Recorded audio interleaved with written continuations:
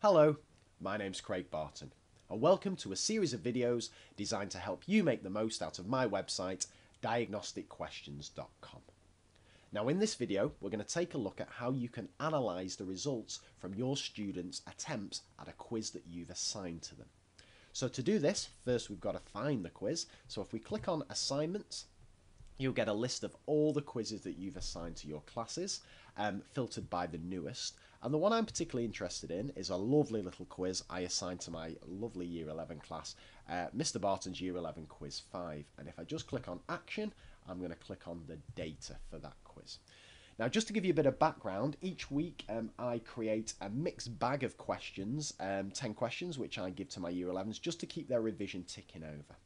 And here I can see a summary of their results. First off, headline figure, 61% is the average score. There are 18 attempts, and there's just to show you that they are Year 11s, average age 15.8.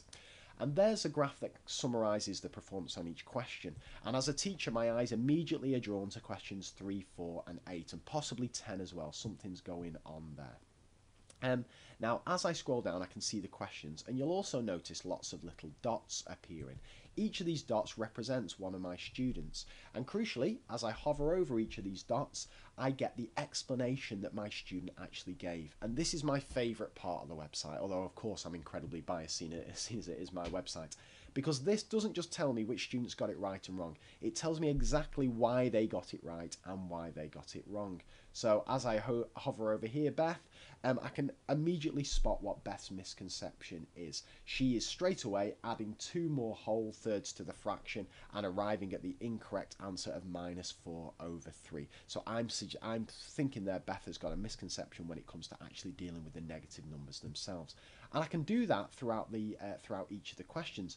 But I'm just going to show you what I actually do myself, because I ask my students to complete these by Thursday evening. I set them every Monday, and Thursday evening I sit down and I just pick out questions where I think we've got whole class issues here.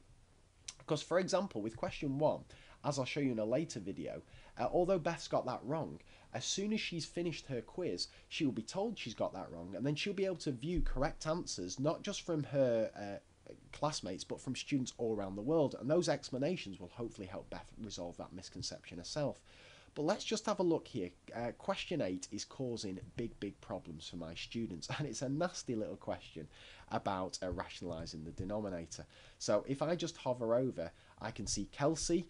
She thinks that u times by 1 plus. If I just show you the question itself, there you'll be able to see it a little bit bigger with A, B, C, and D. So I can see here that Kelsey, she thinks that u times by 1 plus root 2 instead of 1 minus root 2, but she's telling me exactly why she's doing that, so at least I know. The other, by far the most popular answer to get rid of that 1 plus root 2 on the bottom is to times by root 2 over root 2. And as Chloe says, you need to remove the surd from the denominator. So straight away, I'm getting a major insight into exactly how my students think about this particular question. And what I then do is on Friday is I think, right, I'm probably going to need to teach rationalising the denominator again, but instead of doing it from scratch, I'm going to use some of the explanations from students who've got it right. Maybe get them up to the front to do it, maybe project their explanations on the board, or so on. If I just scroll down to the bottom, I also get a nice little summary of how my students have got on.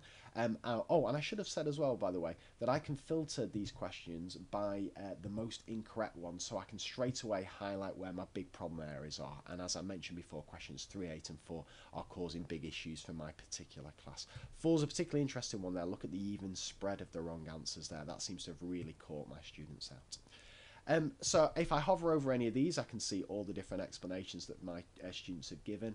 And in fact, if I go back to the dots and I say, for example, I'd love to see all Chloe's answers, if I click on that, that'll just highlight all Chloe's answers for each question for me there. What I can also do, if we'll focus on Chloe, if I click that download as PDF, this is a nice little feature. And again, I'm saying it's nice, but then again, I am very biased. This creates a little PDF personalised to Chloe, so it shows her answer to the question, it shows her reason she's given, and it also shows either a reason that she's liked herself, or if not, the most popular correct reason given by students from all around the world. And what I like to do for my students is print those out, and they get those stuck in their books, and it's a nice little bit of evidence that they've done the quiz, and a nice little bit of a summary as well.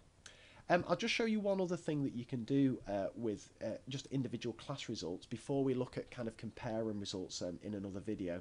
Say I take this particular question here, £200 is invested at compound interest, and I want to just hone in exactly on the reasons myself.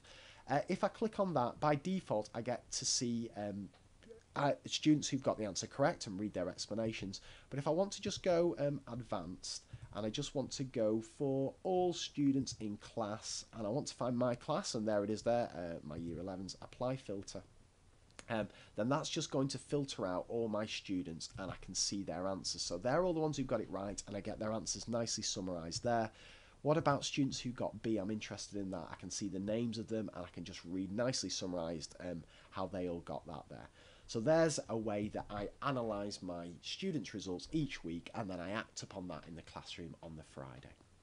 If you want to see further about how we can make meaningful comparisons and so on, or anything else on the website, if you click on, if you click on About and then you go to the how-to videos, you'll find loads of them there. Take care and bye for now.